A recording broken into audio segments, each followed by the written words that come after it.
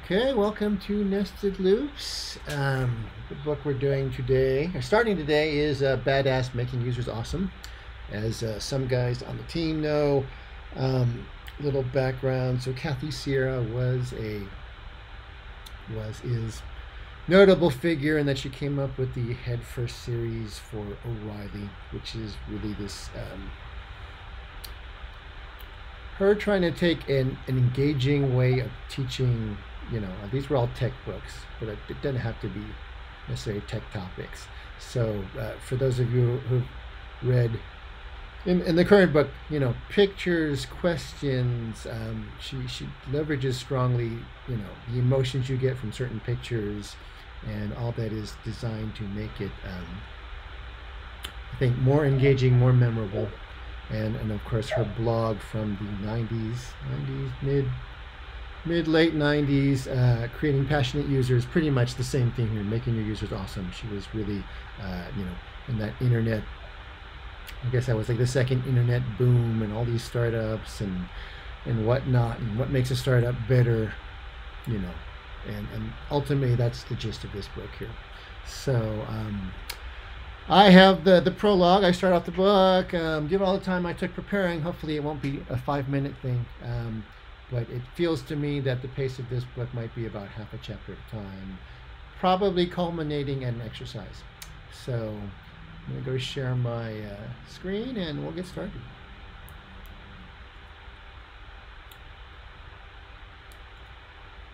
Boom. All right. We got that. So yes, I'm going to try to adjust this as this maximizes the screen. Oh, that's right, because I have a wide screen. Does that look good? I guess it doesn't change the text no matter how wide it is. Yeah, it's not changing too much. Okay. So we start this off with the challenge. Oops, no, I'm sorry. Boom. Right? So the boss comes to you and he says, you must make a bestseller product or else. Right? So, but we have a couple constraints here.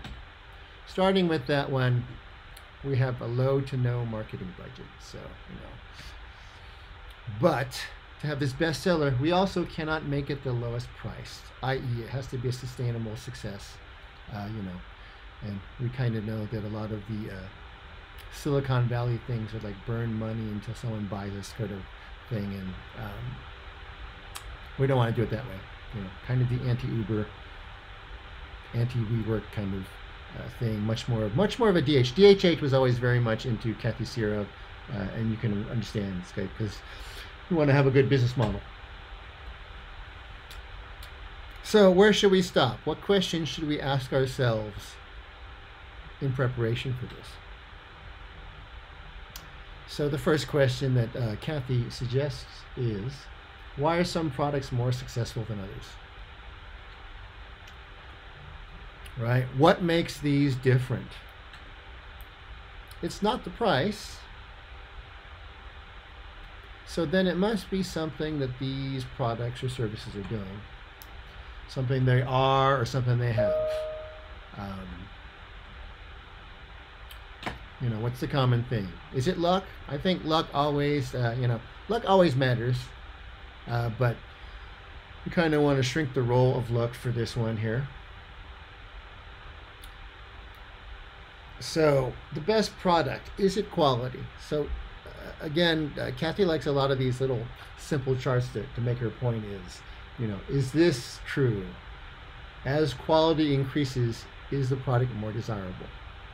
I think as engineers, we tend to think that's the case, but not really. I mean, not necessarily, but let's say that is the case. If quality increases desirability, then who defines quality? Or best? What is the best thing for our user in this situation? The problem with this approach is that too many examples where the best product is not the best seller. Anyone have any examples? What comes to my mind is like back in the day, Beta versus VHS. Beta was the superior quality. VH won out, but I think eventually it won out with longer times, but it was definitely lower quality. So it's not the best product is always the best seller. I think back in the day when MySpace was the best, not the best, yeah, the most popular. It wasn't the best, but it was the first, and eventually Facebook took that over. So, all right. So here's another chart. Kind of puts the other way. So we have a little chart: desirability, amount of crap we'll put up with. So if users really like something, they can put up with a certain amount of crap. Flaws, problems, excessive cost. Quality can drive desirability, but desirability can drive perceived quality. And I thought I put the bullet down that I thought I put the bullet here for, like, the Apple Halo is kind of that, where people will put up with all kinds of crap because supposedly Apple is better. So, you always see people make excuses for, oh, well, blah, blah. Look, Apple introduced a white phone. Oh my God, it's incredible. It's like, it's a white phone. All right, so also true. It's a variation of the previous chart there. Amount of crap we'll reinterpret as not crap. So it's the same kind of thing. We reframe problems, not problem. It's a feature, And again, I think Apple is a good example of how people, which I find now, because Apple finally decided after years of keyboards that everyone despises, that their new 16-inch is going to go back to the older design and bringing back the escape button. So I don't think you can. Hey, Forrest, Diego wants to know if you can zoom in. He says his eyes are getting old. He has to squint. They are. You know what? Let me zoom in a little bit. Yeah. How's that? Does that help you? It's hard to see the words on the chart. I can definitely see the arrow keys now.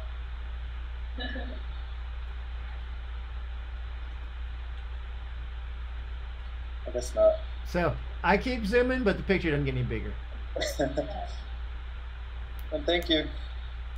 All right. Yes. This is why you have that big TV. That's right.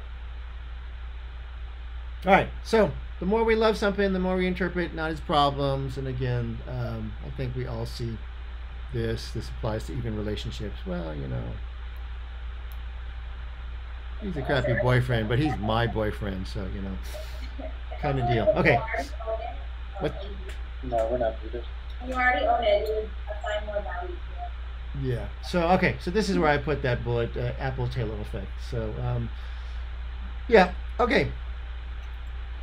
So product or service love is nearly blind, and there was a picture. I chose not to paste that one in. Quality doesn't guarantee desirability. Right, so that's one of these things. As engineers, we look for these easy correlations. Hey, this is higher quality, therefore more people will buy. And unfortunately, that's not what people do. So, what about marketing? Just because you don't have a budget for marketing doesn't mean you're not doing marketing. So if we go back and we look at common attributes for success in various products, it's not the marketing that distinguishes it. And as an example, Kathy brought up Windows 8 as something that was highly marketed with lots of money, and the product itself did not succeed. And if anyone has another example, that would be good. But I would say, Terminator Dark Fate, which I've been showing my kids the Terminator movie so that we could go see. It's not doing well, and I like the commercials, but apparently woke is broke. So, and of course, I don't know that you can really empower users for a movie, but anyways. All right. So, and again, this is a very Kathy Sierra thing, the face, the words here. What does social media's consultants say? And so it's the attention economy, one word, viral video. Oh, it's the attention economy. If your brand's not on Facebook, you don't exist. actually, it's a sharing economy. Influencers, it's all about influencers. So if you, I don't know how many people actually look at social media influencing and that sort of stuff, but influencers and pinfluencers, your Pinterest plan, so these are stuff that even though that this book is a few years old, this stuff is very true. It's like if you ever on YouTube seeing guys talk about influencing, it's still there. Twitter, YouTube, tastemakers, content strategy, social mobile gamification, it's the app economy. Don't outspend the competition, just outfriend and outtrend them. So that's your final thing here. And for whatever reason, in a while, I was definitely looking at a lot of videos on how to have a successful YouTube channel or social media stuff. And these are definitely all sorts of things that I read is, you have to do these things to be successful. All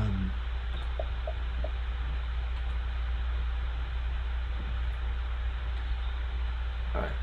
Oh, sorry. Little glitch there. All right. So, the commonality we have for bestsellers is this. I use this app for all my products. It's amazing. Seriously, I need to get that. Right? It's recommendations. When someone's saying this, it's something they love, they could not do without. Right? And so, and recommendations can be in different forms, like in the picture here, it could be in person, it could be reading a blog post, discussions, tweets misspelled there, etc. And this makes a difference, and I realize, I think I have a bullet below this that you cannot read. Let me check back my original slide. Search. Yeah, I had another bullet below that one. Honest word of mouth product, not marketing. And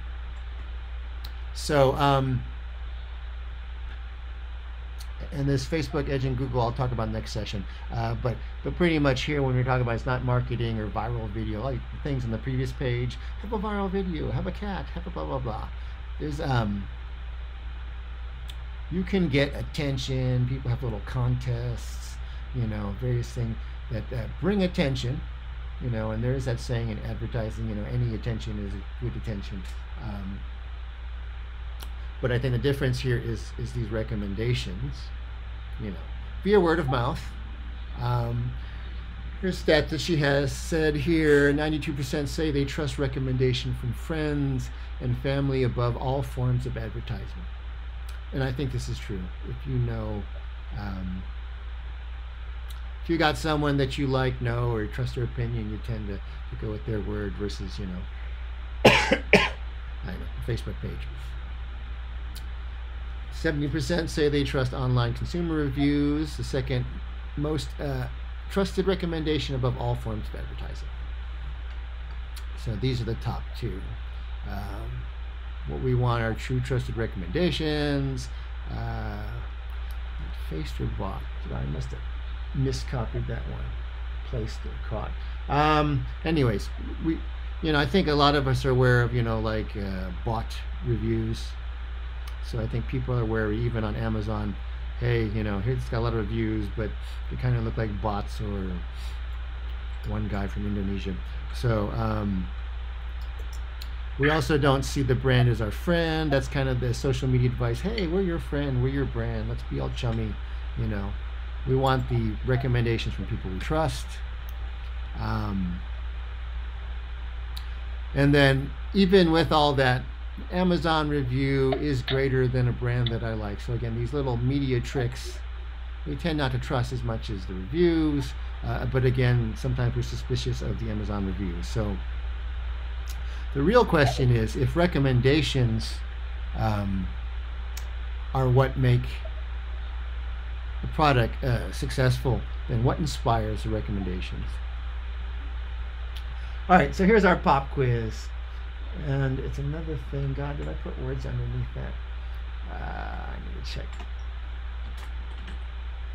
Okay, fortunately I did not. All right, so here's the pop quiz. A, B, or C. What is the thing that we want the most? We want people to say, this product is awesome. Or B, this company is awesome. Or C, this brand is awesome. All right, answers. I think C. Okay. Anyone else want to venture? Yeah, I'm between. I want to say A, but I'm between A or C. Like if you like what the brand stands for, then probably gonna like their product. But then if you get hooked on a brand based on a product, then the product is more important. C. I go with C. Okay, so we have pretty much everything. All right. Well, the answer is trick question. I'm awesome. All right. So, right, and then the bullets here. It's not the product, the company, the brand. It is how they feel about themselves in the context of the product. Right. So, and this brings us to the title. I'm awesome because of this. This is the feeling behind the words that this is awesome. So the title of the book is Making Users Awesome. And I think, in the previous study groups we have talked about, well, I always bring up Keynote versus PowerPoint, where I remember the first time I used it and I put together this really good looking presentation using the Keynote templates, and you just feel good about yourself. Like, God, I made a great presentation. Then even better, if that presentation did well, and then it's like, it's not just even the product. It's like, I really, won it. I really won the company meeting because of my great presentation, because Keynote is awesome. But ultimately, I'm awesome. Or actually, more importantly, Keynote made me awesome. And that's why you have to use Keynote. Okay, so what do users say? On the left, this product is amazing. You should see what it does. What it means is I am amazing. You should see what I can do with it. So this again sums up in a little pseudo cartoon what I was just saying before there. You want people to have that kind of recommendation. You really have to have this. You got to try this coffee. You got to play this guitar. You got to drive this car. Behind the recommendation is a feeling of what it enabled. Okay, so that means most companies looking in the wrong place. The key attributes of success don't live in the product itself, but rather they live in the users. So what is in common about successful users of successful products? So anyone want to guess before we hit the next slide?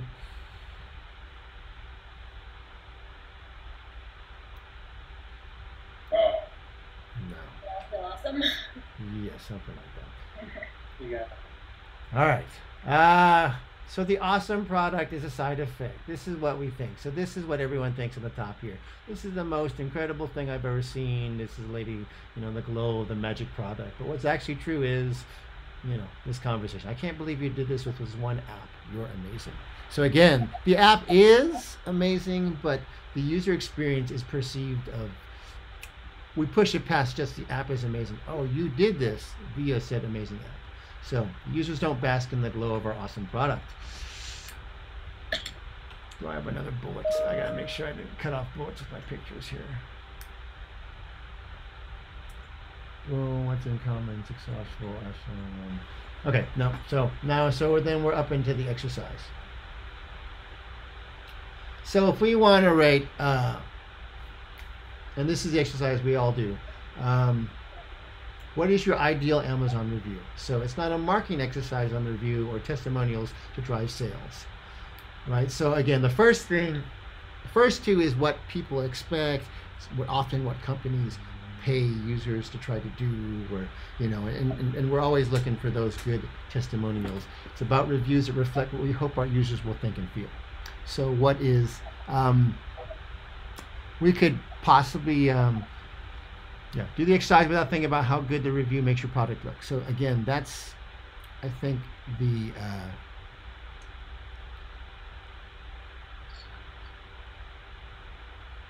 that's the approach people, it's sort of the thing where, so-and-so just said what the boss wanted to hear, kind of things. Like, we want to hear like, oh, how does it make the product look good to others, right? So everyone sitting, I don't know if we want to pick the same product or do different products. I don't know if it matters. Everyone just come up with, we'll take a few minutes here to come up with reviews. We'll go around and discuss why we think certain reviews are good.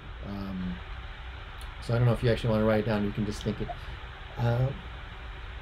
But from the previous slides, we do the exercise. What is your ideal review? Okay. Got a pencil sharpener. So I thought about this, and then I forgot what I was going to say. Do I have it on my Facebook?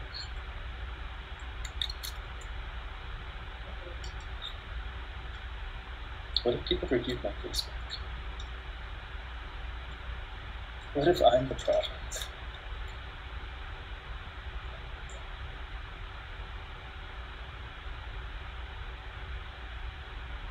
Dun, dun, dun, dun, dun.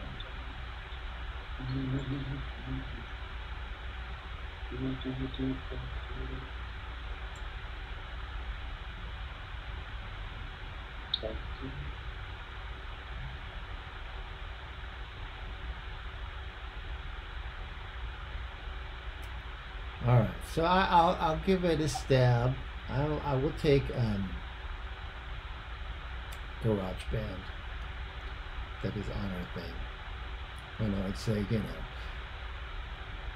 the speed with which I was able to get up to speed in GarageBand was great, and I was able to record my song without hitting the manual.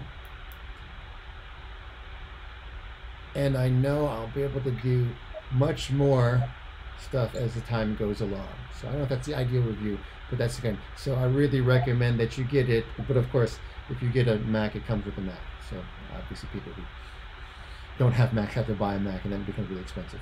But so something like that. So that's my review, and I try to do it with the look of how it empowered me to be successful in the test that it's for. So I could talk about, I still talk about the app some, but I say, hey, I got speed quick, I could do so much more, which is so easy, and sounded really good. And that kind of makes me, there's probably a way to say more like how awesome I am as a recording person, but I think something like that one, that's kind of, it does talk about the product some, but hopefully it emphasizes more how successful I was. All right, who's next?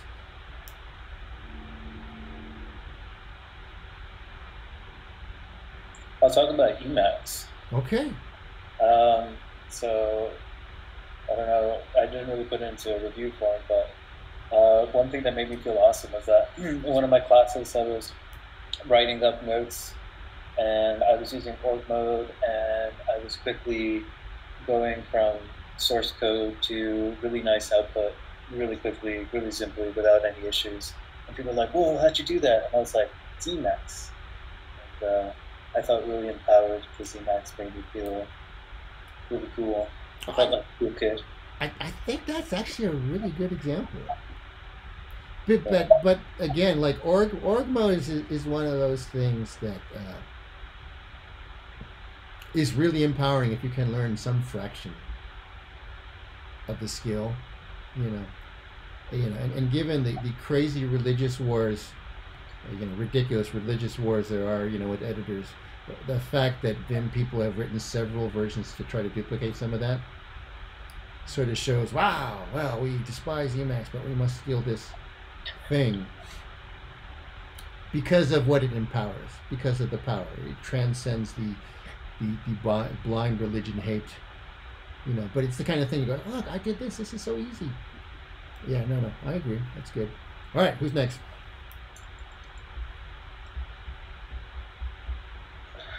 I took more of a generic approach of just incredible. It helps me with everything I need. I've never seen anything like it before. My friends are all amazed at now. They all want one.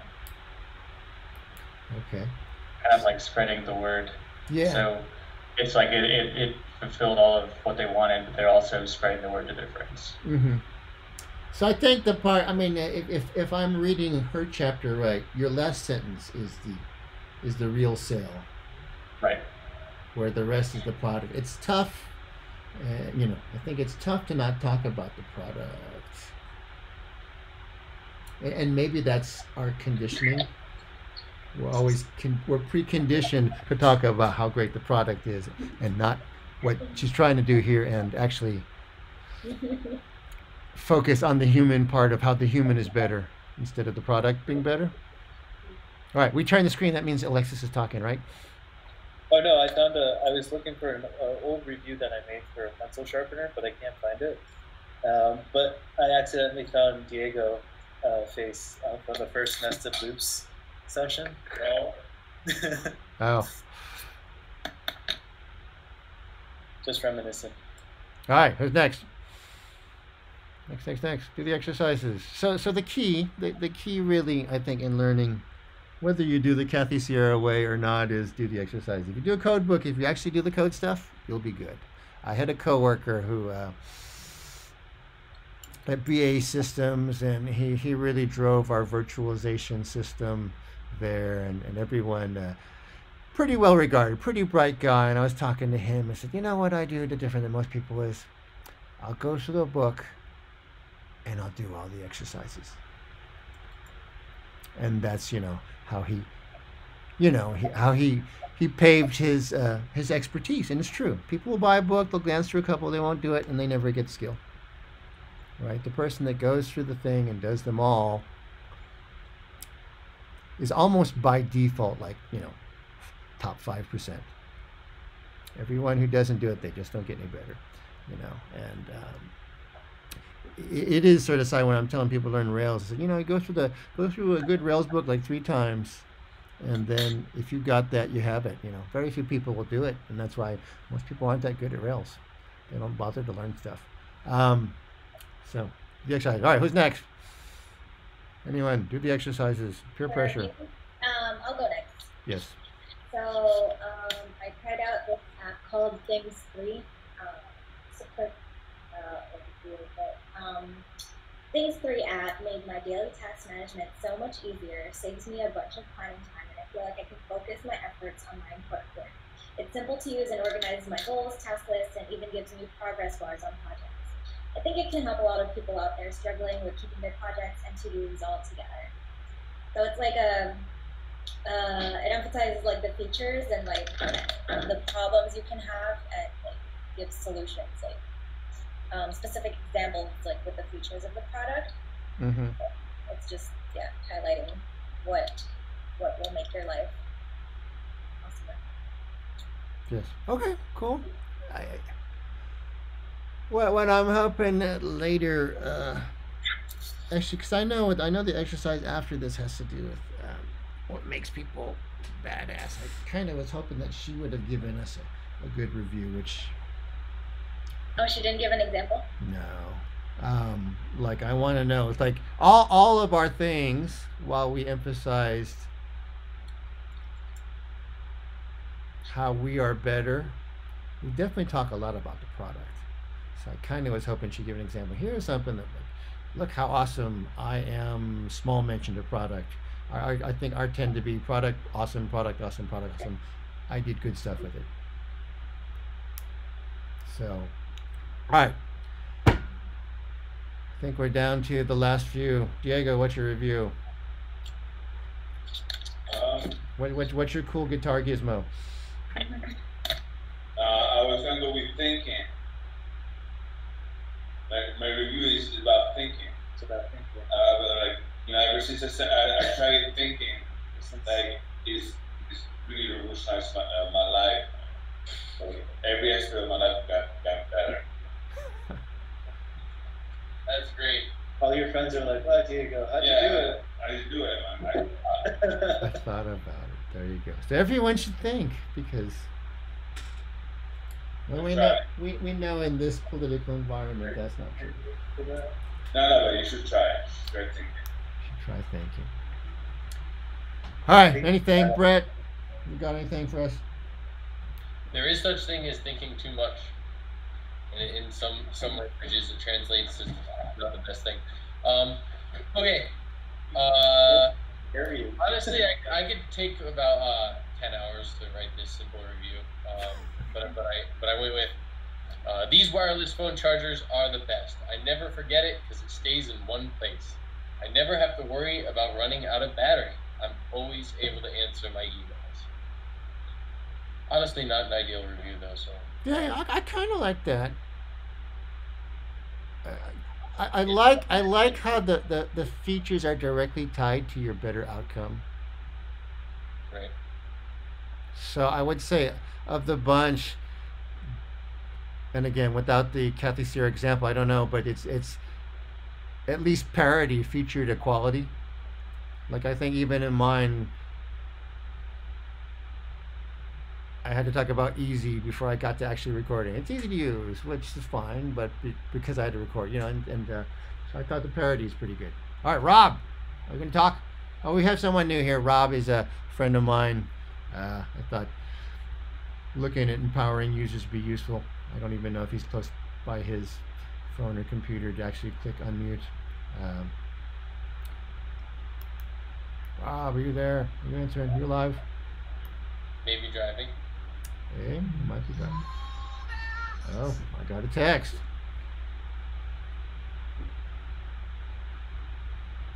He's answering by text. He's here. Are you talking?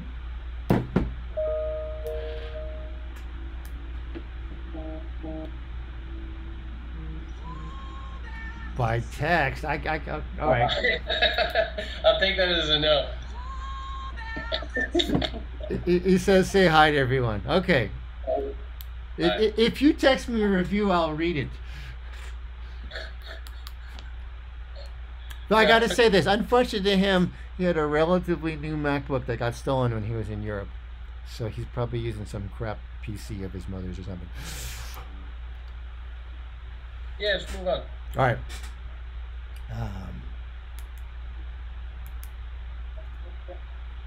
All right. So what do we? Oh, I am wrong. I'm sorry. She did have an example. I don't know what I was thinking. All right. Wonderful product. I love it. This is an excellent product. Easy to use yet powerful. Looks like it will last forever. You won't regret this feature. Looks good, but reads like a brochure. It's mostly about the product. Amazing. Works perfectly. These instructions were a little weak, but I was able to set myself up in less than 5 minutes. I already made amazing products with it within 3 weeks. You won't regret this purchase. Much better. Review talks about herself and her results. So I think then we did pretty good jobs. And apparently between Friday and now, I forgot that I had this slide. So so then I think then we were all on the kind of right boat. So actually, when I look at this one, she doesn't really talk about the product except for weak instructions, but made progress. So I don't know if that's the clue. All right. So what we want is to build something that inspires users to talk about themselves. So again, kind of like the last one with no interface, where Golden was trying to point us not where everyone else is looking. Kathy's trying to do the same thing here. Build something that inspires users to talk about themselves and not the product. Okay, so let's look at user goals versus company goals. So the brand goal on the left, our little Venn diagram, be perceived as awesome, and the user goal is to be awesome. And so you can see the overlap there is that small overlap in the middle. So we want to move from that on the left to where the overlapping goals are larger. So you can see now in the second Venn diagram here, we now have much more overlap. So, and the subtitle there is, if the answer doesn't live in the product, but the successful user, what are the common attributes of the successful user? All right, so we'll look at successful users. So we have read around the circle, remain loyal, evangelize, telling, convincing others, show off their results, appreciate the value need for higher end advanced versions. Again, the power user per se. Get accessories, add on t-shirts, pride items, seek out, form communities of other users, resist the competition, tolerate problems. All right, so what is the missing core ingredient there? Anyone got an idea?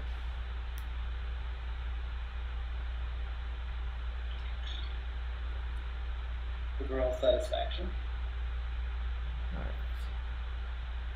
right. Her answer, badass users per the book. So the key is the users themselves are awesome. Well, I mean, the product is awesome to make them awesome, but you know, it is the users that make it. But what are these badass users? They tend to be smarter, more skillful, more powerful. The power users, you know, they know more, they can do more. And I thought this line was really key. They evangelize the product not because they like the product, because they like their friends. Right? I share with you, hey, I like you and I want you to do better, so you should use this thing that I'm doing that makes me better. Right? It's a, you know, share because you care. I don't know if anyone else used that one, but I just came up with it and it rhymes, and I may have independently rediscovered it. Share because you care. That's right. Right? And so I would argue that they should also like the product to be able to recommend it to other friends. well, they do. I mean, it's not that they don't like it, right? But again, you know, the traditional marketing focus is product. The product can't suck, because then it doesn't empower the badass user. Right. The motive is to also want the same thing for your friend. Right. You know. But the product also has to be good. Right. So we can sort of, well, you know, it can't suck because I'm not empowered. And then because you care about your friend, you don't say, hey, use this sucky product. Unless it's like superficial or something, like the look, the color. You don't really care about the color or the look, but it works really well. Yeah, but that's one of those. So I think it's a default. The product can't suck. But again, the focus is how do we empower the users to take advantage of that one. So, and this gets here to the thing. So it's easier to compute on user awesomeness than product awesomeness. And this, I think I cut and paste this directly. Competing on the quality of product, not the quality of the users with the product. So this is what most people are doing. I'm going to make a better thing. You know, it's kind of like Microsoft Word, and they keep adding new features. It's like, stop. I don't use those features. But there's paying people there because they're trying to figure out, well, how are we going to get them to buy, you know, Office 2020? We'll throw in some more features. If they didn't already have the market, I don't know that they would keep the market with that direction. Right? But everyone can spend more money making new features when you change. And because everyone is doing that one, if you change the focus onto the user, you have less direct competitors. So then it gets to I guess the key problem for the rest of the book is, well, then how do we make the users awesome?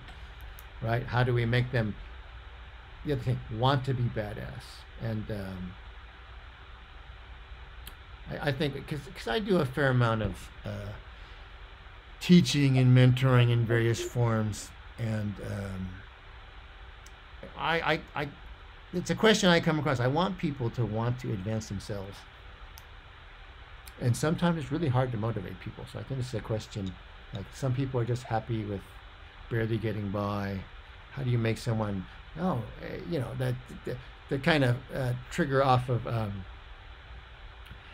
Andrew getting all excited, org, mog, and Emacs. He's able to do stuff. It excites him to do more stuff. That's the case where I guess the empowerness of the product kind of snowballs. But you can't get a lot of people to even look at it sometimes. So it's a real thing. All right, so what's in common here? Again, examples. Colors on my last video came out perfect here. I built this in less than 2 hours. They said I got the deal because of those charts in my spreadsheet. So I think here is all quote-unquote badass users that are succeeding. The product allowed them to succeed. The first guy in his video, the second one, whatever she did, I guess 2 hours is considered a small amount of time. And of course, this guy, you know, big success. You know, I got the deal, and then, you know, money. So yes, results. The deal there was they got results. Badass users are better users. You know, and this goes back to our time. The product has to be awesome because what they can do as a result of our product is what you need to focus on. So sustained bestsellers help their users get badass results. So now we've sort of thrown this term badass. Badass at what? And sometimes you have cases, what if you don't make something that a user can be badass at? Like popcorn. I'm so badass at eating. I got fatter than anybody. I gained more weight than you in 2 weeks in 1 day. I am now. I'm not just a badass. I'm a fat ass. So, you know, he pulled out a tiny utility. So sometimes hard to be like I was trying to think as examples of myself where I could write a thing about a car, but does it really make you a badass driver? I mean, sometimes. In theory, you know, that Lamborghini is, besides showing my wealth off, you know, is something there. But so she called like, oh, it's a tiny utility. So you got to look at what does your utility enable? You know, what can people do now that they couldn't do without your thing? Right? What do they do better? So what does it enable? What could be done now that was not done at all? What are they not doing that they would do with it?